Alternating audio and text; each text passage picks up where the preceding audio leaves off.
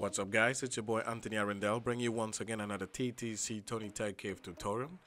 Today we're going to be flashing the MX10 Android TV box with a rock-chipped 3228. This one has 4 GB of RAM and has 32 GB of ROM. This is a very good box by Rockchip, but unfortunately, so as many of you know, it comes unfortunately with Android 7.1.2.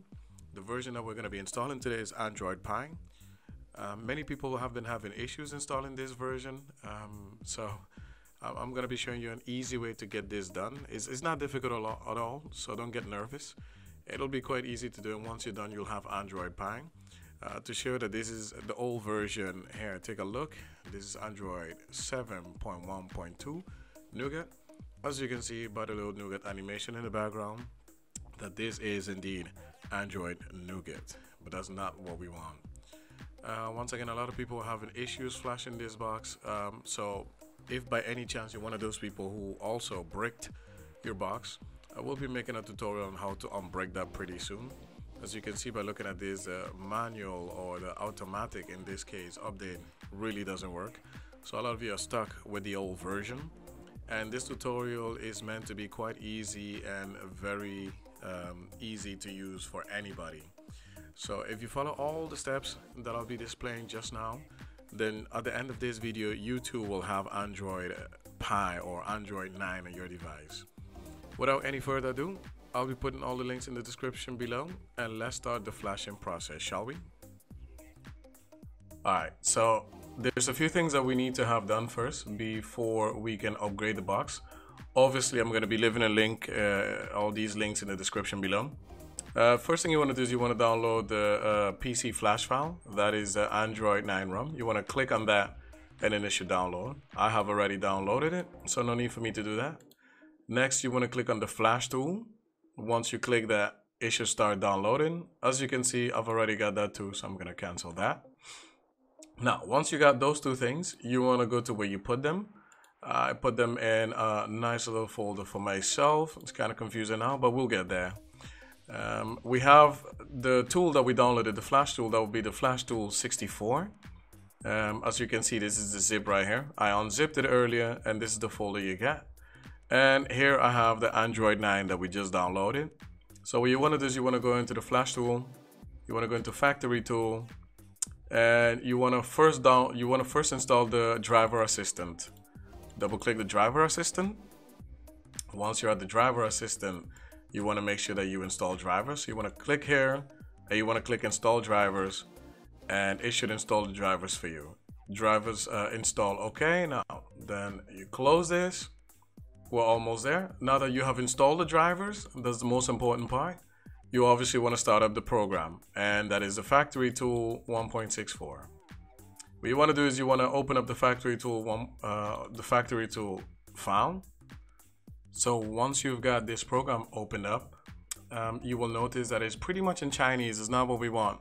We want this in English, so you want to click here on the little globe, second option, and then it will put that into English for you. You also want to make sure that you load the firmware that we downloaded earlier, and that is the MX10 Android 9. Don't forget where you put it, else you won't be able to find it, obviously. It should be loaded, and as you can see, there's absolutely nothing connected to the computer just yet. So this is the tricky part. We're gonna move on to the little box so I can show you. Okay, if you look at the box, you will notice that we have the USB 4 and the AV. These are the two things that we're gonna be using for today. When you put your screwdriver in the AV, you should get a clicking sound. See that? And that clicking sound tells me that we're hitting the button correctly. There's a reset button in there. And the whole trick to this is that you have to hold this down. And while you're holding it down, you put your USB cable in. So let's see if we can do that. So a little trick I picked up is that you want to push this in already. See? And once it's been pushed in, you then... You then want to put in your USB cable.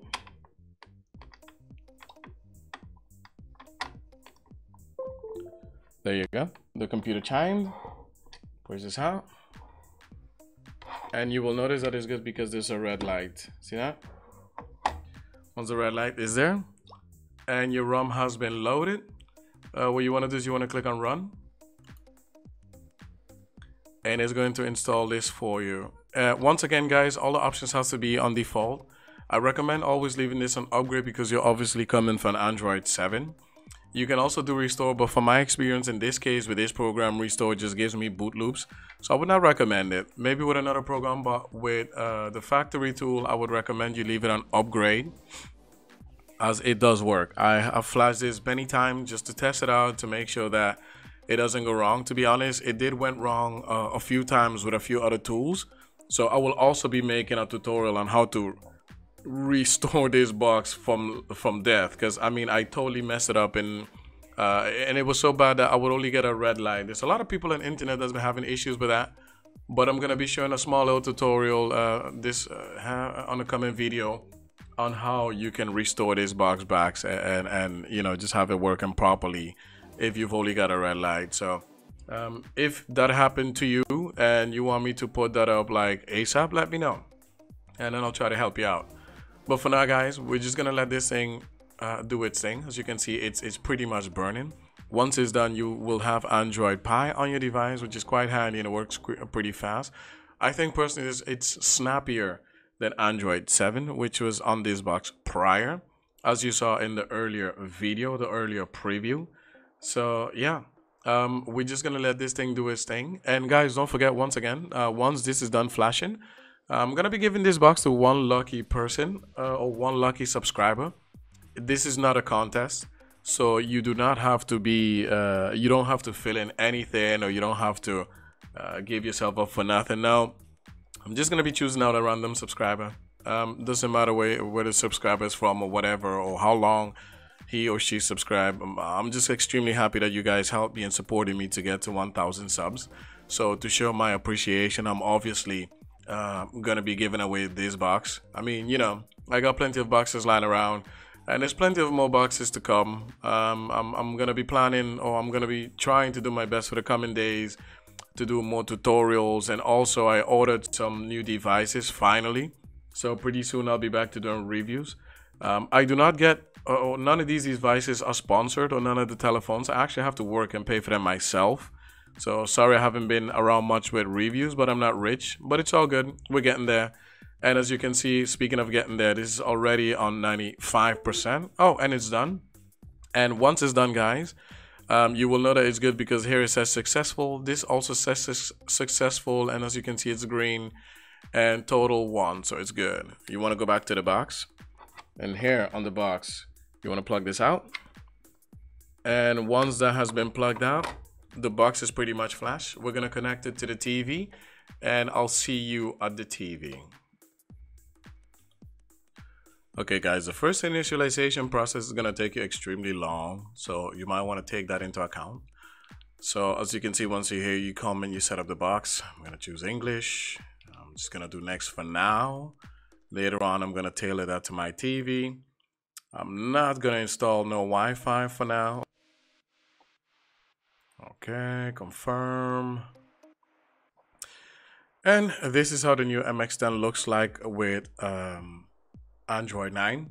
I've tested it out earlier, and I must say I think it works much better than the old version, or at least it's a bit more snappy. I think it looks also a bit better, and of course it helps that you have the latest and greatest Android.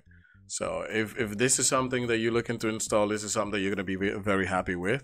I think personally it's much better than the old version.